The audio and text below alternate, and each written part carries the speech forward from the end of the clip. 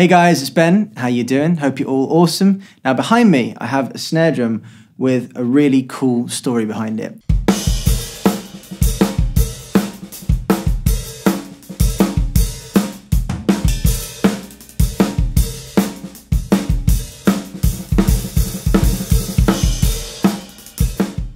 A while ago on my channel, I reviewed the Bog Oak Subterranean Snare from Repercussion Drums, and it was a beast. So I was very interested when Andrew from Repercussion Drums got in touch and said, "Hey Ben, just thought I'd let you know, I'm working on a new project." I was like, "Andrew, what is this project?" He said, "Well, I'll tell you if you stop interrupting me and ask me what the project is."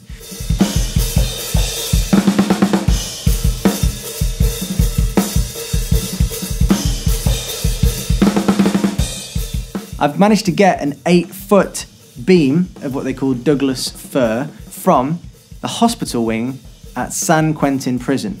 And I was like, the San Quentin Prison that Johnny Cash played his iconic gig in 1969. And he said, "Yes, Ben, the iconic San Quentin Prison that Johnny Cash played his gig in 1969. So behind me is one of 3, only ever in the world, San Quentin snare drums from Repercussion Drums.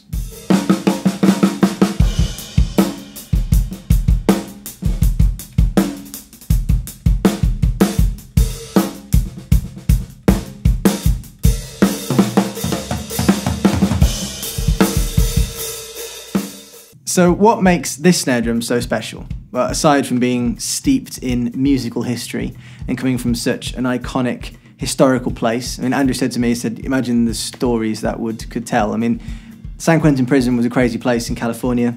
A lot of stuff went down there, and you can imagine some of the things that would have happened in the hospital wing. It's just mad.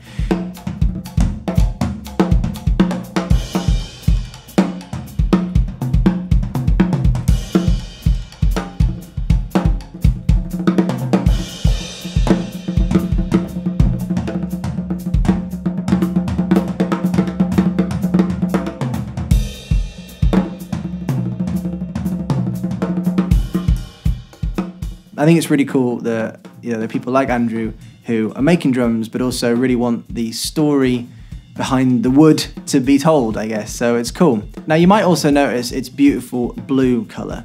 This was actually carefully matched to the exact colour of the prison overalls that Johnny Cash was asked to wear, and just the general prison overalls in there. Now what I thought was funny is that Cash wore them for the rehearsal, but when it came to gig time, he was like, "I don't wear any prison overalls," and he just went on as he was.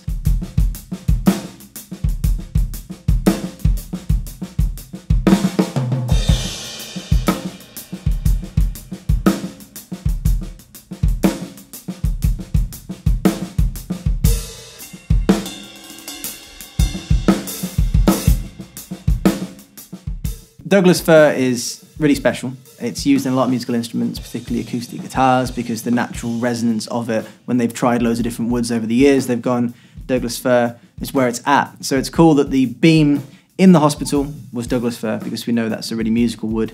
And it definitely, it's got a lot of resonance, a lot of tone, a lot of body, and a lot of attack. So yeah, it works.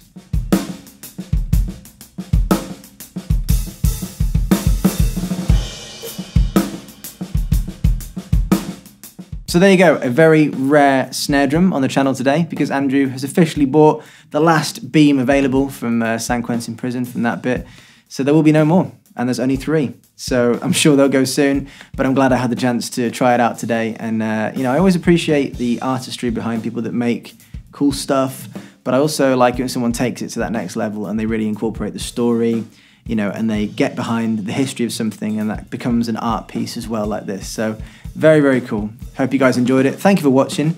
If you like the drum, then go and give Andrew from Repercussion Drums some love at the link below. It's always good to support the independent guys. Let's cut to some slow-mo, super sexy shots of this drum, and I'll play some drums over it. See you in a bit.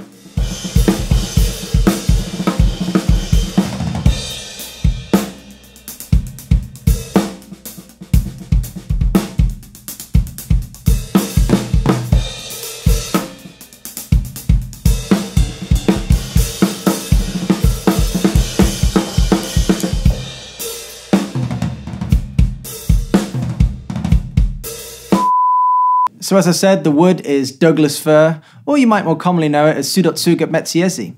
No, I'm just kidding, I had no idea, I looked it up.